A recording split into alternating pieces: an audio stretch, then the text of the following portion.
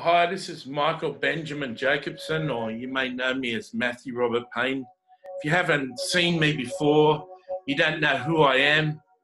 I've written 55 Christian books teaching the narrow way, the narrow and difficult way of Jesus to the world. There's been about 60,000 people download my Kindle books. They're all 99 cents. I spent $110,000 of the Lord's money that he raised up for me. $2,000 a month. I wrote one new book a month for 3 years. I don't know if any author in the world has ever done that, produced 45 books over a period of 3.5 years. I did that, didn't get one invitation to any church. 5 years ago, Bob Jones spoke to me from heaven. He said, the church, they won't be ready for your message for 5 years. You won't be preaching for 5 years. And they won't be ready. And I think we're into about the 3.5 year mark. So it could be a chance that I'm not going to be speaking for the next 18 months. But, God has me busy. I've just, working on a book that'll be like a New York Times bestseller, and people have prophesied, and been a lot of warfare around that book. And I'm going to release that hopefully in the next couple of years. But I want to pretext this with a conversation I was having last night. Since the beginning of this year, the angel over Australia has been living in my house. It tripped me up a little bit, freaked me out a little bit when he arrived. He's a 4-story angel. When he stands outside, he's 6'7" when he's inside. And freaked me out so much that I reached out to Michael Benjamin Jacobson. He was too busy. He's an expert on angels. I reached out to another expert on angels, Micah, someone. He was too busy to talk to me, so I was freaking out. It's pretty freaky when the angel over Australia says that he's going to stay in your house from now on. And I was getting some high-level counselling for multiple personality and all sorts of struggles I had. I spent my next hour of healing with them talking about this angel and why is it there. And they said it's got little to do with you dispatching angels. The Australian angel knows how to answer all the prayers of the Australians, and he's pretty busy, he knows what he's doing. She said most of the job of that Australian angel is for your protection. I said, what does that mean? And she said, well, whatever's happening, you need to be protected now. You've got enough angels around you now that no one can get you. And later on, a couple of weeks later, I was talking to a young prophetess, and she's very experienced, and talking about this Australian angel. She said, you're actually working with the angel over the world, and he's been dispatching a lot of your prophecies too. And I said, oh, okay. And he walked in the door beside me, and he said his name was Michael. And I thought that was nice because my guardian angel's name's Michael, and this Michael was nice. And he said he was the angel over the world, and he was going to stay in my house from now on. And that freaked me out even more. And I spent 20 hours, with about 15 friends speaking on Zoom, 20 hours straight, trying to process the fact that Michael the Archangel was in my house.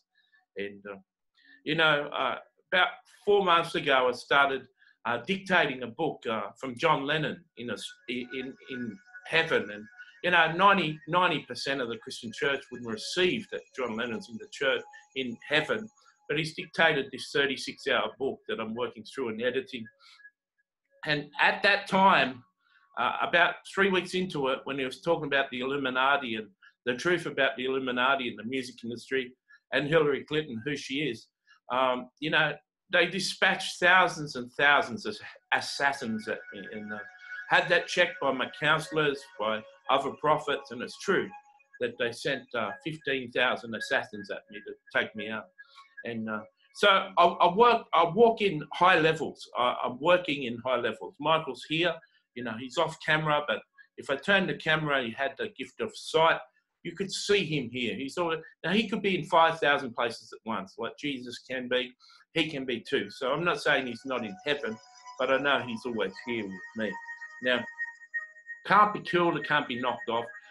Jesus told me 20 years ago through a prophet that I'm not to kill myself. I was going to kill myself that day, and someone told me I can't kill myself because you know, I've got a job to do that. He's got no plan B. There's no one else in the world that can do your job. And, you know, a couple of years ago, I was going to go and kill myself, and I threatened Jesus.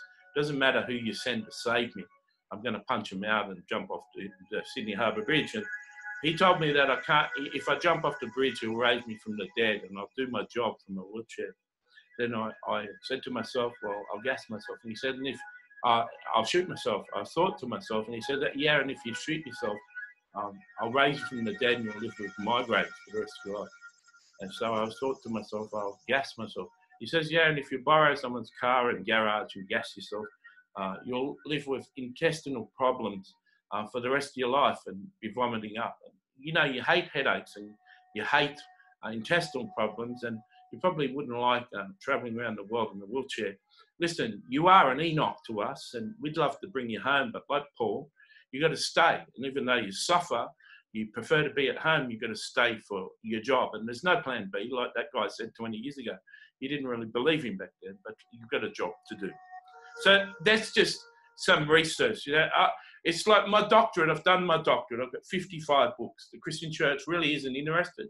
No pastor's ever invited me to preach in the church. I'm sort of used to that. I sort of know Bob Jones well. I've interviewed him in a couple of books, and I've got a good relationship. He's not a familiar spirit. He really is true, you know, he really is. And so I believe, you know, 18 months, I probably won't be released to the church to preach. He told me the church isn't ready for my message. The church doesn't want to hear my message. They've proved loud and clear with 60,000 copies of my books downloaded, not one pastor in the world inviting me to preach. They've proven beyond clear that they're not interested in the message of Jesus. They're not interested in the narrow way. There's more profit in preaching a watered-down gospel. So with all that, bearing all that in mind, I don't really expect a lot of you to be inviting me to come and preach in your church, but there could be pockets of pastors who actually want a warning. So 2 weeks ago, the Lord had me walk through George Street and lay my hands on a whole lot of buildings that are going to come down. And I was just telling him to lay down. I wondered if I had to cross the street and lay hands on the other buildings. And the other angels that were walking with me were the angels that took Sodom down and the angels that took Egypt down. And same angels, and big judgment angels. And they're 4 stories high. And when they were laying their hands on, they were laying their hands on 4 stories up. So they're like transformers. They can go up and down, you know. And so I'd met them on that day, and, you know, a couple of weeks had passed and the buildings hadn't come down, and sort of saying, oh, well, was I delusional? And the good thing about me is I've got a mental illness and I can be delusional, but I learn things in my delusions, so it doesn't really worry me. So I just let it go, and I just knew that it's God's timing, you know. I went and I had a cap on my head from an old church, Salvation Army church. It was called Street Level.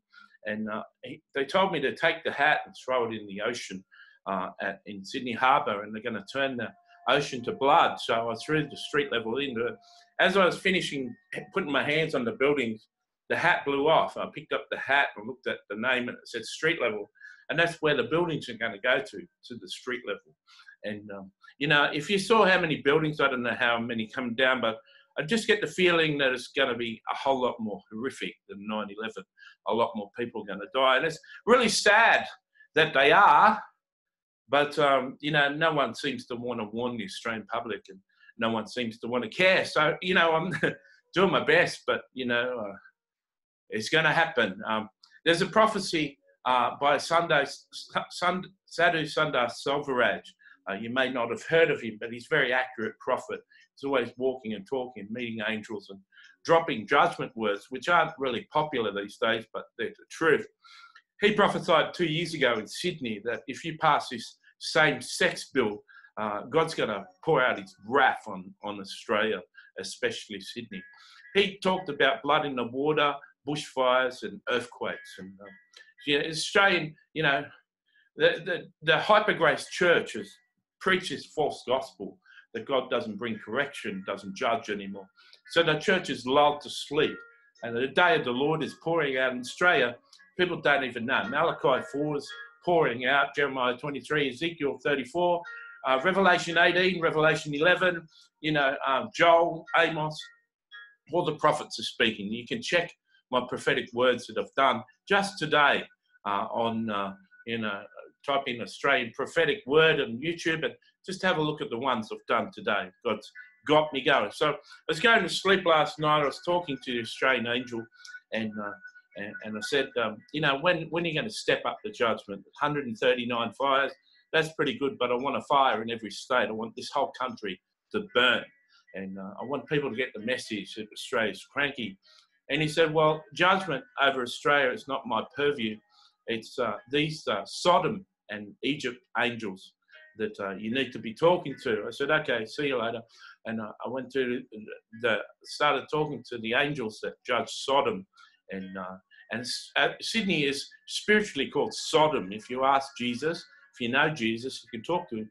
Ask him if he calls Sydney Sodom and New York Gomorrah. Gomorrah is going to be wiped out with a nuke in the future. You don't know that, but the Illuminati know that. It's like Illuminati going to provoke someone to drop a nuke. That could be Russia, China, North Korea, or Iran. I don't know who's going to do it, but someone's going to drop a nuke on New York. What you don't know is the Illuminati plan to run the world from Sydney.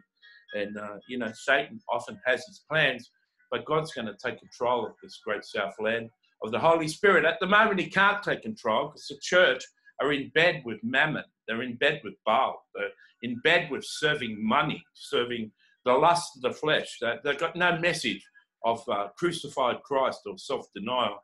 They've got a message of, happy, wealthy, happy lifestyles. So because God's got great purposes, he's going to bring Australia to its knees. And you think 9/11 or any other judgment in the world was big. Hey, no country's been judged since Egypt. What's going to happen to Australia? Australia's going to really, really fall on its knees.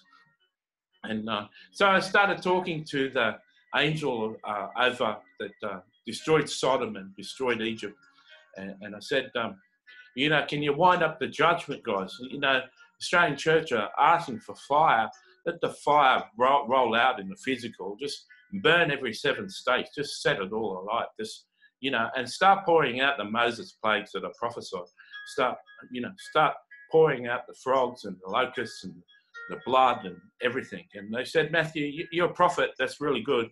And you've got a lot of authority and you're in the position. You're speaking from the Elijah, Moses sort of anointing, and that's good. But we only respond to the word of the Lord. We perform the word of the Lord. That's the proper protocol. And I said, so you're not going to do it. And he said, we'll do it when the Lord tells us to go, And you do, and you keep on obeying, keep on doing, keep on speaking, keep on doing what you're told to do. And we'll respond to the word of the Lord. And I said, all right, I'm tired. Have a good night. See you later. Bye-bye. And I got up today and stayed up late last night to 3 a.m. and got up at 11 o'clock, 12 o'clock today, got settled. The Lord said, I want you to release a word. I released a word of 13 minutes long. Then he led me to another prophet and a prophet that I follow, I really like. And she released a word, and it was a word over Australia. And she felt inspired today to speak this word that we need to wake up. And it was a word for Australia. So I played her word and unpacked her word as she spoke and made a prophetic word from her word. And it's a word she was getting for Australia. She didn't know she was. I unpacked her word for the Australian church. Then I was called by the Holy Spirit to go again and look up certain scriptures that are being fulfilled in Australia now about the day of the Lord and release that and read those scriptures and show the Australian church that these scriptures are manifesting right now. And as you read those scriptures, as you manifest those scriptures, as you say these are manifesting right now, that's the day of the Lord that these angels need. They can move on that. They can move on that word of the Lord. And because the prophet was speaking it, they can move on it. And so those 3 prophecies will be indexed in the description tag of here. You can go down and watch those 3 prophecies.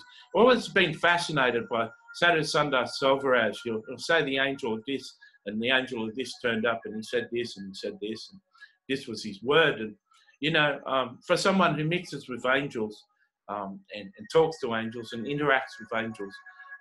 I'm always impressed with Sado because he sort of, he's 5 times the encounters as me. And, I don't know anyone in the world that has more encounters than me, and then he's just like 5 times. So, but the difference between him and Stephen Powell, who seems to love himself, the guy who exposed Todd Bentley, when Stephen Powell talks about his prophetic encounters and angelic encounters, there's a lot of pride coming on, and it's all about what a great guy he is and what a great angel it is. And he's puffed that up so much that when the message comes out, it falls flat.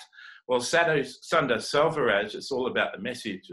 You hear about the angel, but you listen to the message.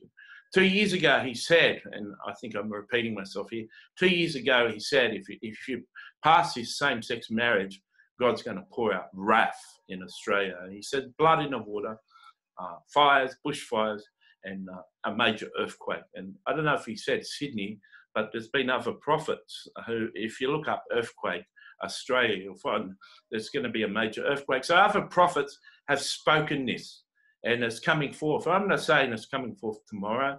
I'm not saying it's coming forth in the next week, but Australian bushfire is going to go on I feel, for the next 90 days at least. Israel Folau came forth and he said that Australia's under judgment. The Australian Prime Minister laughed at him and said, this doesn't represent the God the Christians serve. Well, he doesn't serve the Christian God, this Pentecostal, charismatic, so-called Prime Minister of Australia, Christian. Well, the Christians love him. He doesn't serve God. He serves the Illuminati. He serves the elite. He's doing the agenda of the elite. He's selling the water of Australia to China at the moment. The farmers are being driven off their land, begging. Yesterday there was a report with farmers going down to Canberra with trucks and a big appeal. And there's a woman talking on the news, and she said, we're on our knees. We're begging. Please redistribute the water. Like we need the water. And the Australian government isn't listening. The government isn't listening. We're being driven off our land. And corporate people are coming in and buying our properties. And that's China. China's coming to buy our land. And do you think we're going to get the vegetables? You're going to think we're going to get the best crops in Australia when China is sick and tired of importing our Australian crops, but now they're just going to own them. And, the Illuminati is making moves on Australia. The Illuminati wants to take control of Australia. And the Australian church is just sitting back like pussies and, just weak. You're weak, You're weak. They can't come at me, 15,000 assassins. I can walk anywhere and I'm protected by means of angels. The only person getting in my face is someone God wants to get in my face. Someone did get in my face 2 weeks ago. He's going to be dead soon because of something that came out of my mouth. So I just encourage you to, go and listen to the prophecies I've released. If this has aroused your curiosity, who is this guy? Who does he think he is? I'm an overweight, mentally ill, broken-hearted guy, but I've got 55 books that say, hey, I know what I'm talking about. And sadly enough, that they're not really written for the Christian church. When the book from John Lennon comes out and millions of people read the book, the 55 books is to disciple them on how to live the proper Christian life. They won't be going into normal churches. They'll be warned off churches, and they'll be being discipled by those books and the churches I direct them to. And you think I'm crazy? Well, the Revelation 10 little book is that John Lennon book. And how I know is they sent 15,000 assassins at me. And I've got the evidence. I've got 2 or 3 prophets that confirmed it. But I would sound totally crazy. Hosea 9:7 says I should sound crazy. The times of judgment have come. The prophet is a fool and the inspired man a maniac. If you look that up in NIV, you'll see that I'm a manic depressive. I'm bipolar. I'm inspired by the Holy Spirit. I am a fool. And I should look like a fool. 1 Corinthians 1 says that, God uses the foolish things, the base things, the things of no reputation, the things that are crazy, the things that are stupid, the fools of this world, to confound the wise. He doesn't use the learned, right? Jesus said, beware if all men speak well of you, for so they did of the false prophets. And all the false prophets are leading the world, changing the world and talking and talking and talking. Peace, peace, peace. Revival, revival. There's no revival coming to Australia. There's no outpouring coming to Australia. There is nothing coming to Australia until the whole of Australia gets on their knees and weeps and says, pull this off up. What do we need to do to stop this? And the Australian church are just a bunch of pussies. They just let legislation like gay marriage just come in like there's no problem. And, you know, half the Australian church actually voted for gay marriage. You know, half the Australian church is so liberal that they voted. You know, if the gays want to marry, let them marry. And you know, a good percent, 50% of pastors are masturbating to porn. And they're in the pulpit, they never talk about it, but they are statistically masturbating to porn. 70%, 2 out of 3 guys at church. If you got 3 guys next to you at church, 2 of them are masturbating every night. How do I know that? Because I've had a huge addiction. I know these figures about things. You know, the church is wicked. The church is Revelation 18. She's disgusting. You need to come out of her. So there's some angelic visitations that's happening in my life last night. Today, I released the word. And if that's not enough word for them to go out on, I'll just continue to prophesy. And if you're looking at this, you know, on Prophetic Word for Australia, and all these, you know, bad words are coming out by Matthew Robert Payne and Michael Benjamin Jacobson, you know, send them to your friends and have a good laugh about it. And I'm just doing my best, and I hope this will get someone's attention. I encourage you to watch the 3 prophecies. I encourage you to, in some of the prophecies, I've got resources. Go and watch all the resources. And, you know, go and type in Matthew Robert Payne and have a look at my 55 books and say, hey, does that outstrip any pastor, you know? Like, does that information, like, each of those books could be a thesis. Like, has anyone ever been more researched than this guy? Does he know what he is? Start reading the books. Hey, read the parables of Jesus made simple. Read some of my books. Say, hey, this guy seems like he's a real loving guy. We had to change his name, guys. We had to change Matthew's name. Under grace of God, gift of God, Matthew, he couldn't do this. He has to be a Michael who is like God. He has to work with Michael. You know, has to bring down the wrath now. Has to be someone different. Had to change his name. People had to start calling him Michael. He had to manifest Michael. And so please be encouraged that Matthew Robert Payne's a wonderful guy, but you know, the church is obstinate. They're proud. They're rebellious. They can't even notice the Elijah that was prophesied in Malachi 4. They can't even see Elijah is speaking. So dumb. They're so stupid. They're so dead. They're so asleep. You know, it's the 12th hour. The sign is coming. The bridegroom's coming. The day of the Lord is here. No one can hear. No one can see. No one knows. The trumpet is being blown. A lion is roaring, like Amos said. You know, if there's calamity in a city, has not the Lord sent it, Amos said.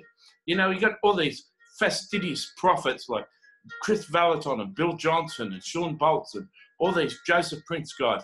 They say there's no judgment anymore. All the wrath was poured out on Jesus.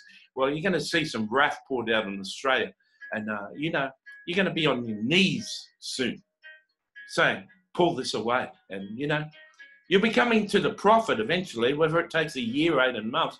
You'll be coming to the prophet who warned and warned and warned and warned. He'll be saying, what do we need to do? And then there'll be drastic changes in Australia.